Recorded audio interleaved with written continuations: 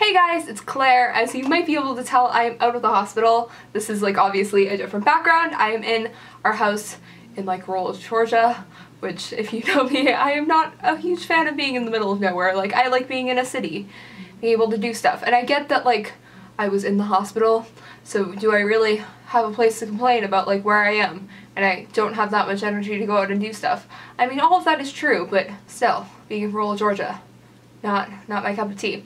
Anyway, so I'm out of the hospital. I got out June 17th and we went straight from the hospital to the airport and we flew over here with like my wheelchair and stuff. As you might be able to tell, I still have my PICC line and I'm still getting meds. I'm still getting IV fluid. Don't know how long that will go on for. We're like arranging stuff for when I go back to Hong Kong. Anyway, since I last filmed, I've been able to walk a lot more. If I'm out, I still use like a wheelchair because I get tired pretty quickly, and like if I'm out, say shopping or something, I want to be able to like conserve my energy so that I can try on clothes and stuff, like important stuff like that, versus like walking around, which is not a great use of my energy. Like certain stores I'll not stand up at because they're not worthy. If it's free people, I will stand up because free people is like my favorite thing ever. So yeah, I've been able to walk a lot more. There have been some days where I'll walk like 6 or 7 miles, which is probably overdoing it. Like then I sometimes feel bad a couple days after that, but it's just so nice to be able to walk. I'll just like walk around my house like back and forth,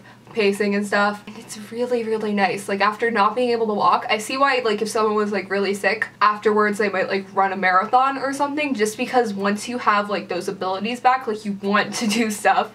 And like I've really wanted to just gain back like some of the muscle that I've lost, because I lost like so much of like my body weight, and I know that I lost some muscle because I was basically like sitting in bed. And for a while I like could barely sit up for like 5 minutes in bed. Like that was a struggle, which now it isn't, thank goodness. Like I went vegan like this summer because I like how vegan food tastes. Anyway, so I'd went gluten-free and dairy-free before this, and when I'd look up like restaurants, a lot of them would be vegan. And so in Hong Kong, if you want to go to some restaurants which are veg or vegan, Maya Cafe, which is totally vegan and is in Shangwan, would recommend them. They're very good. Like I love Maya Cafe. But yeah, Maya Cafe is great. And then Mana Fast Slow Food in Central on Wellington Street, also great. They're not totally vegan. They have some cheese. They're like totally veg, but they do flatbreads. They have gluten-free ones. They're so good. Really would recommend them. Oh, so anyway, after like some of my favorite restaurants were vegan, and then this summer I just decided, okay, I'm going to go vegan, and it's been really good. Like the food's so good. Like I personally like really like it. I wouldn't have like a couple years ago. Like I was very much like meat and potatoes were like things which I liked. If you're in Atlanta, because we just were in Buckhead after we dropped my brother off at camp, we went to Buckhead to go shopping, and I would recommend, if you're like there's Sunflower Cafe, which they have another one in, I want to say, Sandy Springs. They're like a totally vegan restaurant. Very good. They have a lot of gluten-free options as well. Just delicious. Like, so good. We're getting their cookbook because it was just amazing. And then if you're at Lenox Square Mall, there is True Food Kitchen, which isn't vegan. They just are like sort of like farm to table kind of idea. They have some vegan options. It was so good. Would recommend that as well. Like if you're there, whether you're vegan or not, it's great. Same thing with Sunflower Cafe. Even if you're not vegan, the food's just so good. And like even if I was still eating meat, I think I would have liked it. So I'd recommend that as well. Also, if you are looking for like specialty chocolate, I have some like good recommendations. I don't know that anyone's going to be like, oh, let me find a video on specialty chocolate, but there is this one brand in Hong Kong called Pana Chocolate, which is from Australia, I think, and they have like an actual store in Australia. So if you're there, highly recommend going there. It's vegan chocolate that's sweetened with agave, coconut oil based, so you have to keep it refrigerated.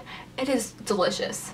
Like really good. Like it's better than normal chocolate. I would recommend it. They have it in Hong Kong, Australia. I want to say parts of the UK also carry it, and I want to say like 2 stores in California carry it, but I could be wrong on that. You can't get it in the rest of the states, which kind of sucks, but it's so good. If you're in the States and you want to like order something online, LuLu's chocolate sweetened with coconut sugar, and it is also really good. Like it's raw chocolate as well. It's more like normal chocolate, and you can get like almond butter cups, you can get salted caramel things. It's delicious.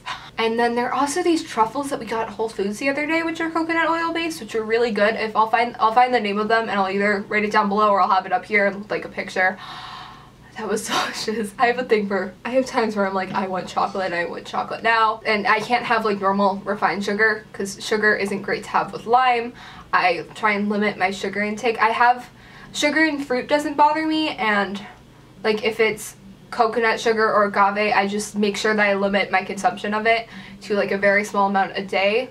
Like I don't go over maybe 10 grams of that kind of sugar in a day. I probably go like less than that because I don't want to just have too much of that, because I don't see that as being a good thing with Lyme. Yeah, I would recommend those options if you're like in the need for like specialty chocolate that is low glycemic and that's also vegan. So those are delicious. I mean, they're more expensive than normal chocolate, but they're worth it. So yeah, this is quite possibly the most random video I've ever made. That might be a lie. All of my videos are pretty random and rambly, especially since I don't have a lot going on in my life right now. Anyway, I will hopefully make a video soon. I don't know, I say that all the time. Like, I'll make a video when I end up making a video, and until then, bye!